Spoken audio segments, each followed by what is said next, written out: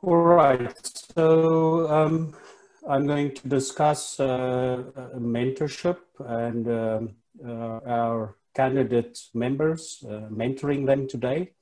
We're going to cover criteria for membership and maturity, levels of membership and how they work together in a workflow.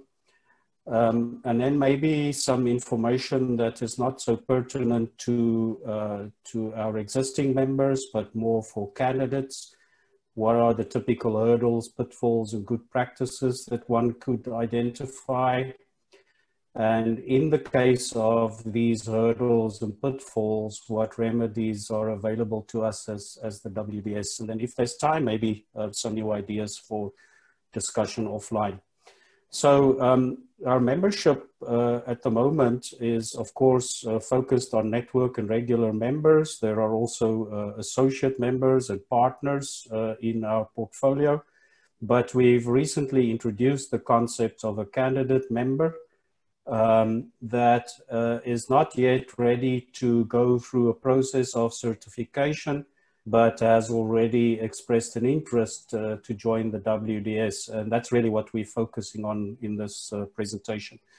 And what we're advocating for is that WDS and its members could actually take a much more active role in helping these candidate members to become full members of WDS. It's worth pointing out when it comes to certification that there is a subtle difference between what WDS does and what CORTRA-SEAL does that formally certifies repositories. CTS is largely focused in the orange arrow on verifying the level of compliance with certification criteria that was developed in conjunction with WDS and reflects to some extent the legal the statutory community norms and practices and procedures that apply to data repositories in broad terms. Now, the reason we have to separate this is that WDS could in time, for instance, add certification of FAIR to its membership criteria, but that would not necessarily be certified by CTS, even though it could be. So one has to separate the idea of arriving at what the community requires as a well-managed and trustworthy repository from the potential mechanisms for certification. Okay, now when we talk about membership maturity, the CORTRA-SEAL has different levels of certification. The ones that really matter to us are number 3 and number 4, where repositories are either assessed as being in an implementation phase or they have essentially implemented the criteria and the guidance fully. Now that corresponds more or less quite directly to what is called the maturity model for systems development, where they have levels of performance and where the lowest level of performance, of course, is ad hoc, where coffee and midnight hours play a large role in delivery or provision of services. But we hope that people will become more mature repositories over time to a point where they have standardized their operations, they have implemented them, they are managing them, and then a level beyond, essentially what CORTRA-SEAL is looking at, where we are properly measuring and optimizing the things that we do. So that's the sort of broad framework for assessment of repositories. And of course, our candidate members could be at level, anything from level 1 to 3 or 4, depending on the situation for these criteria. If we look from experience with review, both in CORTRA-SEAL and prior to that in the World Data System, then there are quite a number of considerations in respect of certification that candidate members might find useful starting out. The first is that, of course, it's not a requirement to achieve level 4 compliance for all criteria. provided that there are some clear ideas about how to address the shortfalls. And the second point that many candidates overlook is that evidence for all of the claims that they make should be publicly accessible. And in cases where it cannot be because it's a confidential agreement, then some form of excerpt must be provided. And of course, in many cases, English is not necessarily the language in which this evidence is available, but then to aid with the assessments, and English summary is generally required. So those are general considerations. Then we find that there are typical hurdles to certification for prospective or younger repositories. The first is that they face the task of developing procedures, policies, and applicable standards, meeting the criteria, of course. But in my experience also, they find it difficult often to define a program for increased maturity over time and to maintain momentum. It's often dependent on a single individual that has to be there for the full time, or else the effort loses steam. And then, of course, obtaining institutional support and sustainable funding is a problem even for well-established repositories. I'm listing a whole lot of issues and pitfalls in terms of certification that I'm not going to go through in detail. The first is that there are 6 of them dealing with institutional focus and the level of curation that's performed, and the use of technical repository service providers or outsourced services. This is something that has to get some attention, and Cortra Seal, of course, is engaging with the community at the moment to determine whether amended certification will be required to address, to accommodate some of the technical service providers.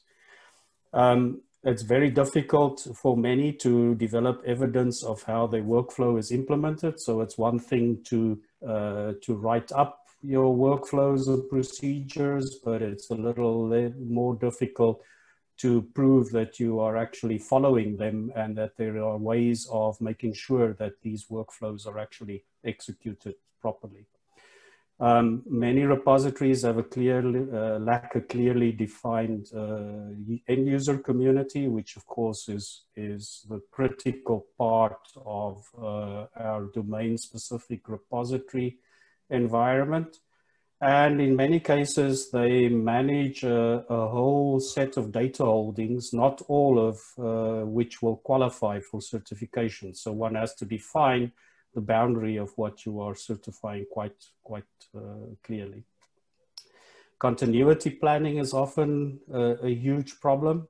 3 aspects of that: business continuity, what happens when we have a problem in terms of our infrastructure, for instance, in technical continuity, and then what happens if our funding runs out in terms of access and preservation. So those things are generally not well defined in repositories that are just starting out. And then quality of metadata and provision of domain-specific data services and reusability is often overlooked as a major factor that makes a repository useful to its end-user community and certifiable as such.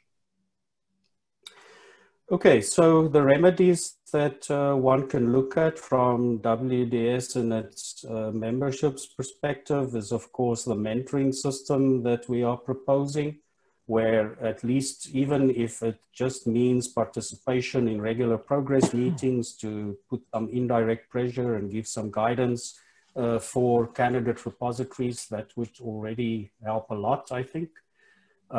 Provide access to and clarifications in respect of standard procedures and public evidence. I think it will help a lot to provide letters of support to the funding sources and the hosting institutions of these repositories, and then to help them with informal reviews of their applications to CTS before they submit them. I've done this now in 1 or 2 cases, and I think there are some obvious corrections in both of those cases where a lot of to and fro could have been saved or could be saved prior to submission. WDS, I think, can easily help by matching candidate repositories with one or more mentors in a more established repositories to provide a schema for the development of evidence and materials. I'm giving an example over Leaf. And to maybe start working on consolidated guidance resources, but that's something that's also open for discussion with the scientific committee in terms of our future focus. And then we've heard a lot during the course of today about the need to potentially continue with webinars and workshops of people that have similar interests and experience. And I think this will be especially useful to candidate members to maybe attend all of them and start getting a sense of the level of performance and maturity and standards that apply in well-established environments. So we're giving some examples, but there, of course, might be more. I've also included a method for structuring response content in terms of the level of detail and what it applies to, whether it's policy level, procedural, or technical, and whether it deals with the three main aspects of, and how it deals with the three main aspects of certification. And then there's also suggested documentation scope of the minimum evidence that needs to be available.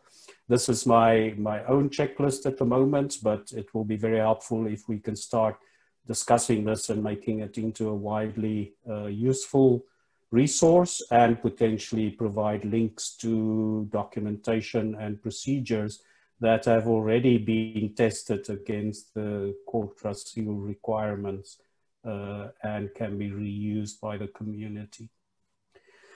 So I think we are then in our survey asking you to add some information about your willingness and ability to help with mentoring, whether you have any open source repositories or software or other kinds of resources available that you can share, and whether you can serve as mentors or sounding boards for these candidate repositories. There's some final additional ideas. One that is, I think, something to consider is that there is a growing emphasis on the certifiability of institutional or general purpose repositories, but of course, reusability and preparation for end use will suffer if traditional curation is not done on those data holdings. So there might be a case to make for federated curation or providing curation as a service that allows generalist repositories to provide a better service. And it also cements the role and usefulness of the established domain or discipline specific repository. We've already mentioned the idea of developing some kind of a body of knowledge for potentially for each discipline based on the minimum evidence schema that we discussed above. And then something that I thought of during our discussion is that it might be useful to start discussing formal curated metrics of usefulness to the community, because in the open science environment, the funders of these resources are often not the beneficial users. And we need a way to count and measure the beneficial application of our efforts to present to funders in a believable and trustworthy way. So that might be something to also think about. And with that, your thoughts, please. Thank you. It was a pleasure. And I'll also be answering questions. Thank you. Hi, this is Wendy. I have one thought with the remedies that WDS and its membership can provide under the services, WDS resources rather.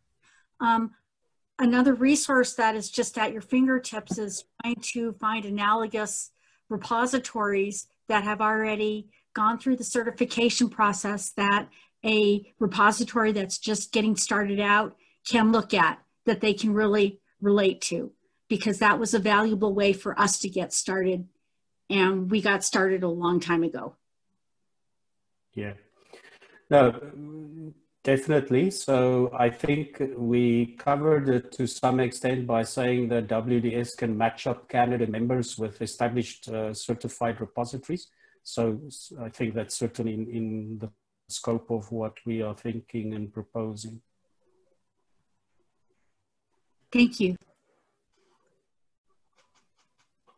So this has been a very fruitful presentation, Vim. I do want to reiterate one point, and unfortunately, I think we're going to have to curtail our discussion. I do encourage people to put additional comments or thoughts in the chat window.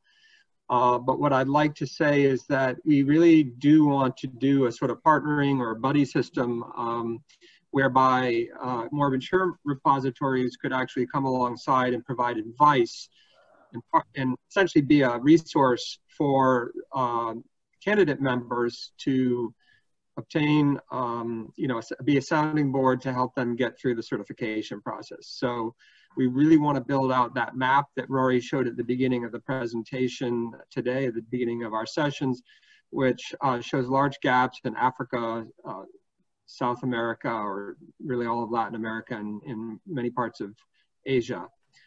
By increasing our membership from the Global South. So with that,